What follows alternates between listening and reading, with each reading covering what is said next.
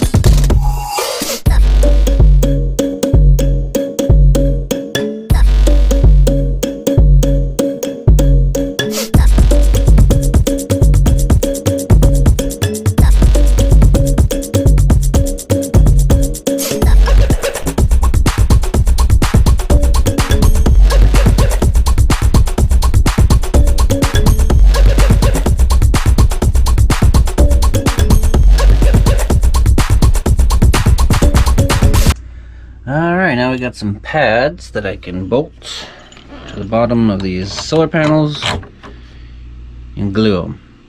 And then later, if I ever want to take the panels off, it's just one nut on each corner and pull them right off of there.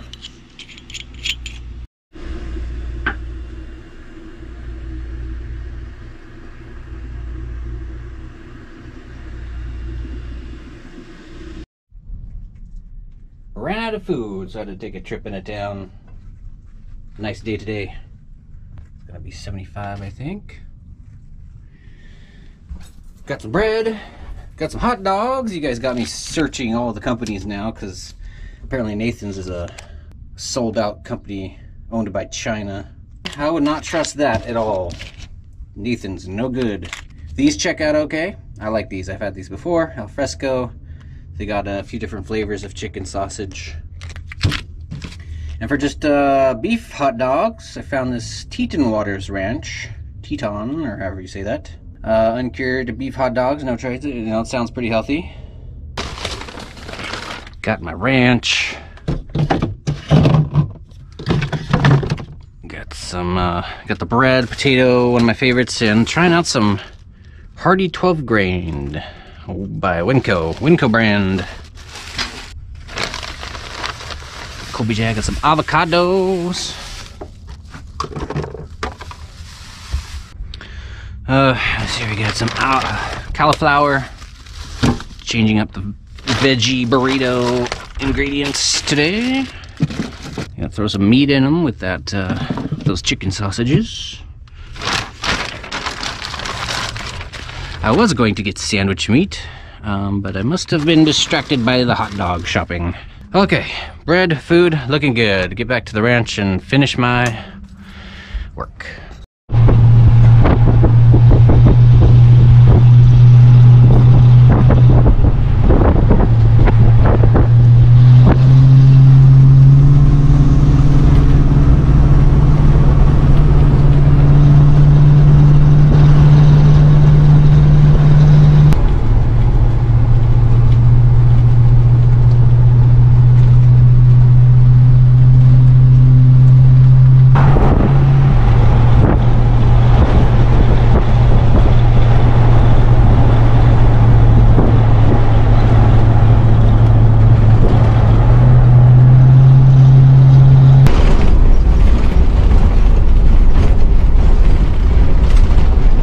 This the cool down fan only kicked on twice on this trip.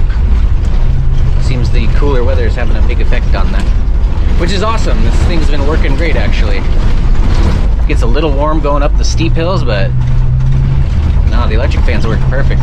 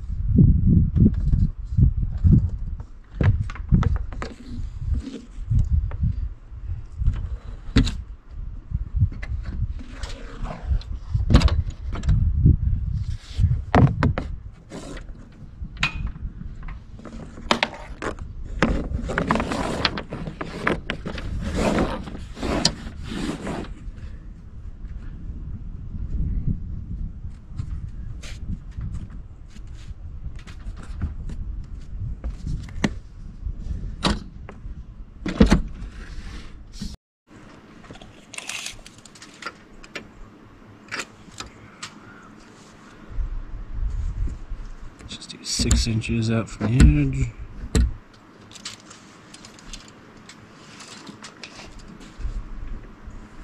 And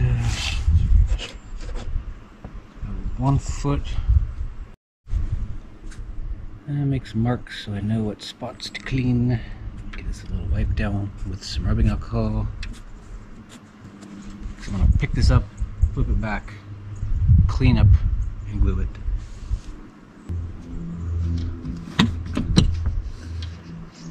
See, that lines up right on the seam. That makes that easy.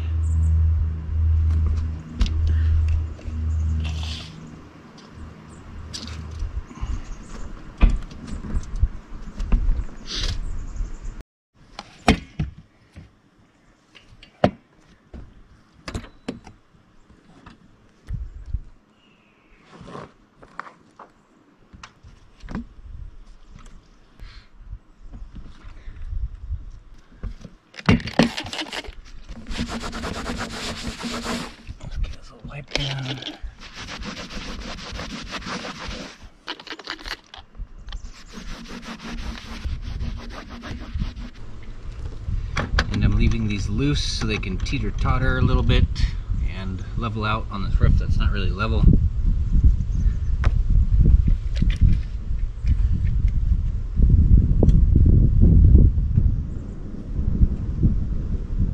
Put a good 1/4 inch bead on here.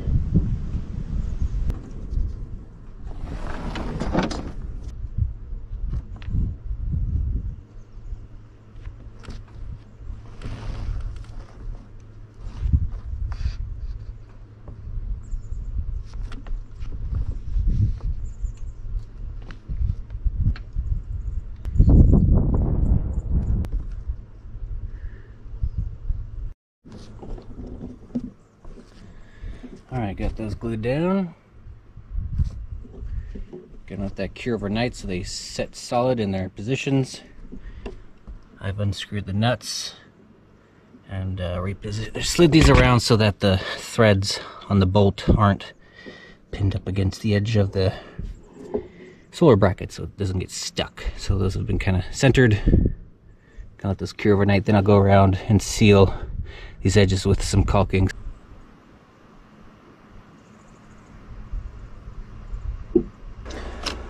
To get the cables inside, I've got another one of these double cable entry glands. And then to attach the cables on the side, or on the roof if I have to, though I think I'll just lay them down on the roof. On the side I will attach them, get them secured a little better with these adhesive zip tie mounts. That's what those are called. There's not much reason for this being up here except that I wanted to just check it out when I was first installing it to see how it worked. I like it. I already have a separate display so that can go down below.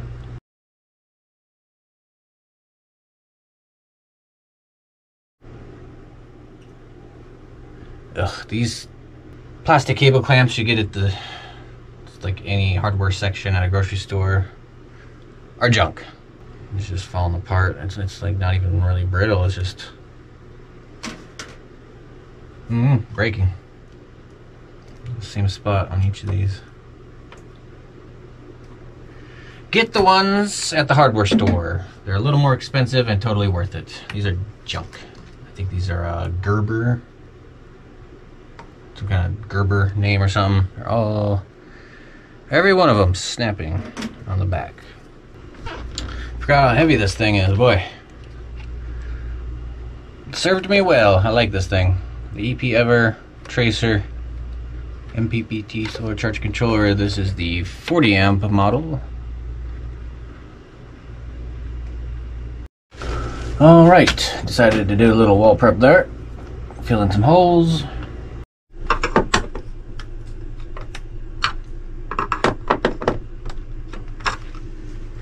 Got that put a little bit lower so I can have some more slack on the wire going down below. Plugs back in. A little bit of dust. Alright.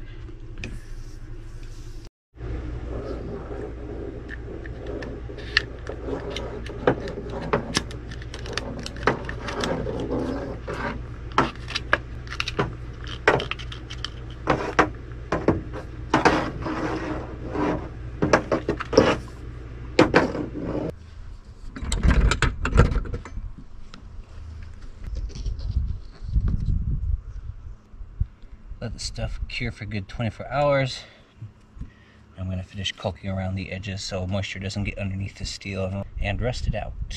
I could have finished caulking while it was still fresh in the beginning, but I had already kind of set and placed everything, so I didn't want to bump it out of place. So yeah, that stuff is that's pretty solid. Alright, got all those edges caulked. I'll wait for that to cure another 24 hours and then I'll primer the tops.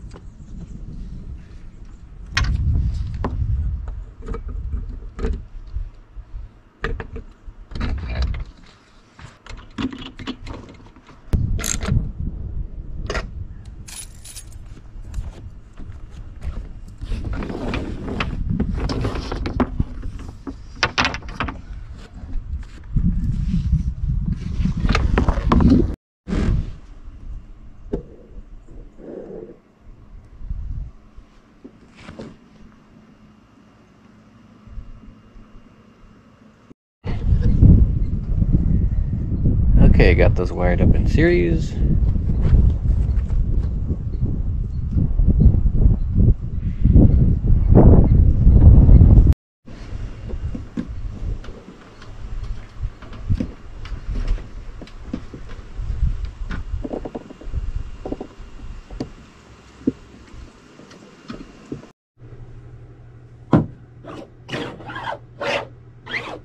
Got a massive steel plate right above the door, so I'm going to drill just over here off to the side a little bit. I'm going to mark two spots 1 1/4 inches apart, which is the spacing on this entry gland, so the cables can slide in smoothly.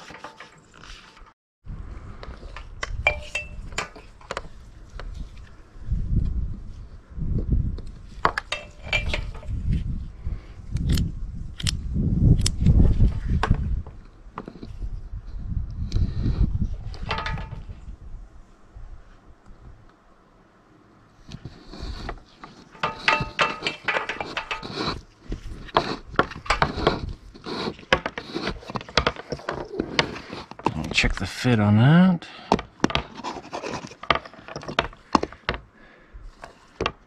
Put it right about there.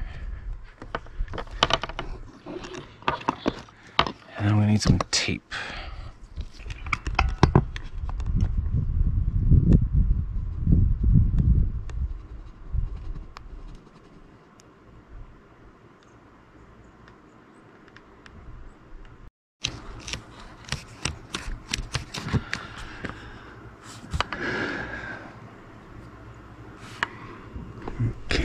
sealed all the way around.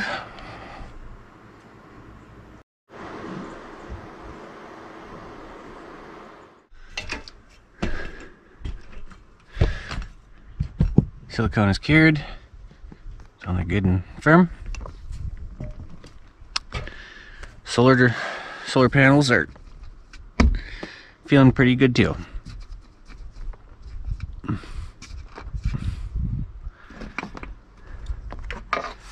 Go ahead and run everything up. There's a bit of slack on these wires, so I'll zip tie everything. First I'm gonna put this fuse back on. After I break it,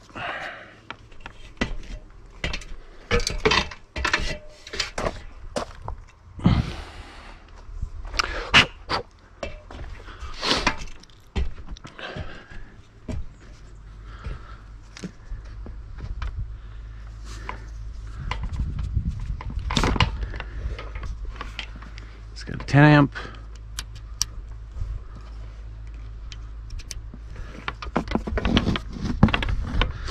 If this is out in the sun, I'll usually put a strip of masking tape on this to keep the sun from fading it.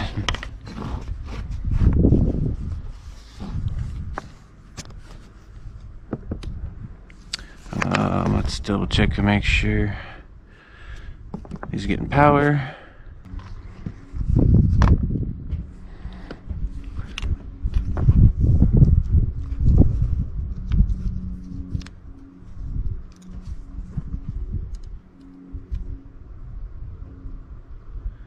Alright, got 43 volts. Looking good.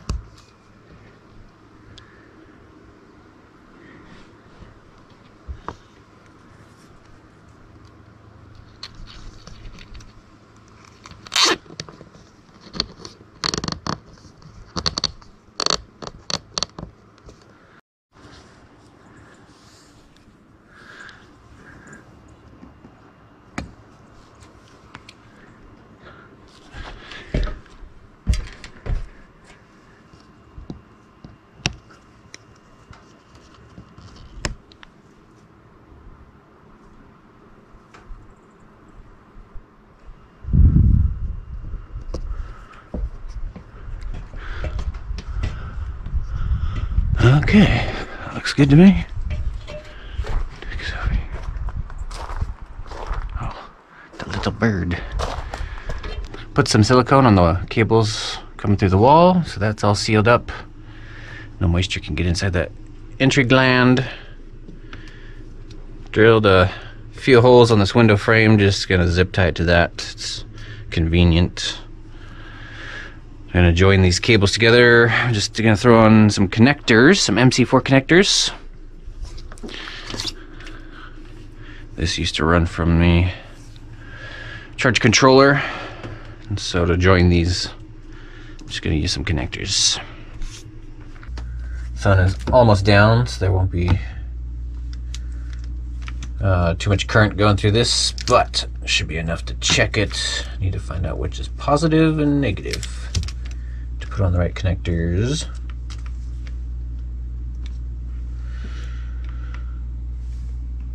Saying 28 volts.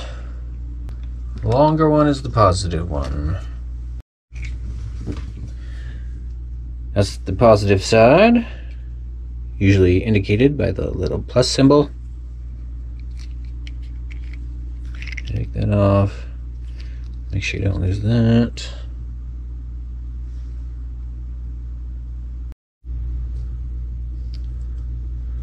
It's a little easier if you take that apart. that back on there.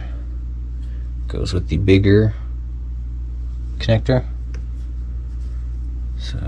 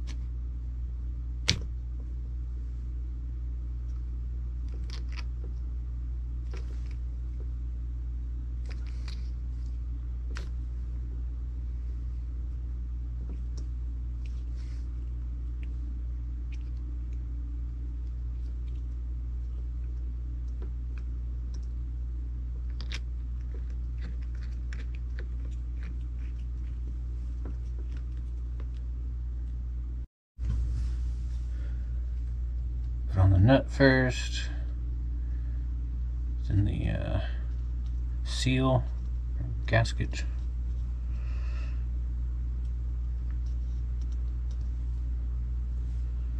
Now crimp. Side has the skinnier connector.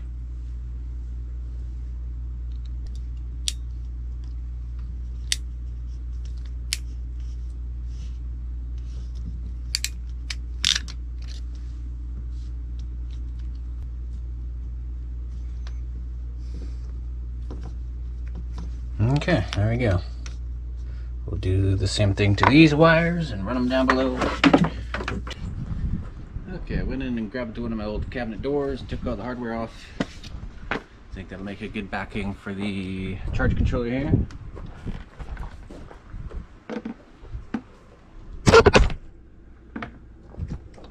Windy today. I'm gonna try and put it somewhere right here since the monitor's cable is kind of short. Not long enough to put it anywhere else. So I think we just do something like this. And find a way to keep that from falling forward. Or just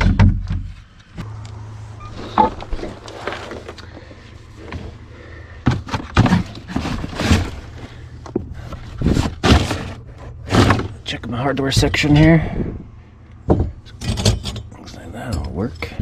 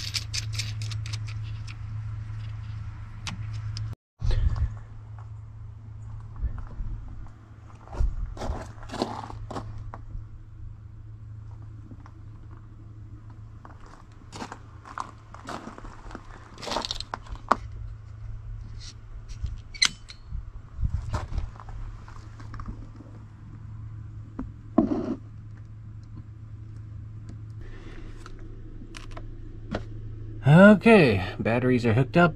We're at 13.1 volts, fully charged with the charger off. Let's hook up the solar.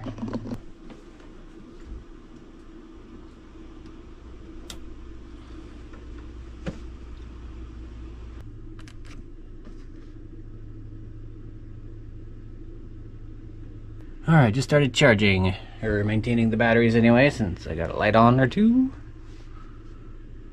Got 6.3, 3.4, got about 5, 7, jumping up and down with these clouds out here. Got about 5 amps coming in. A bit more when the clouds move out of the way. Alright, all done. Sweet. Everything's sealed up, secured, nothing gonna be flapping around. Things are fused. Finally got one of these breakers, 40 amp, since that's the max on that. I think it's looking pretty good.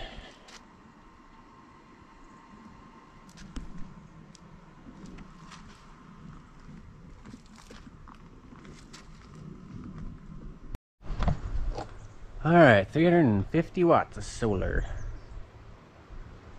When I can afford it, I'll squeeze just a couple more on there. I can put a total of 8 before that charge controller gets overloaded.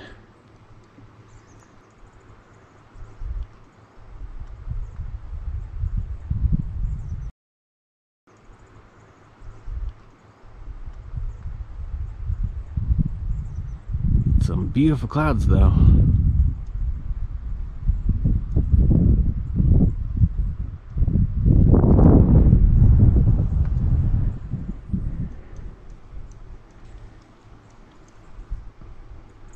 Boy, that roof does look good though, doesn't it? And before I get 2 panels, I got umpteen other things to fix. Many projects. They're a little more important than getting more solar right now at the moment. Alright you guys, on to the next project. Stay tuned.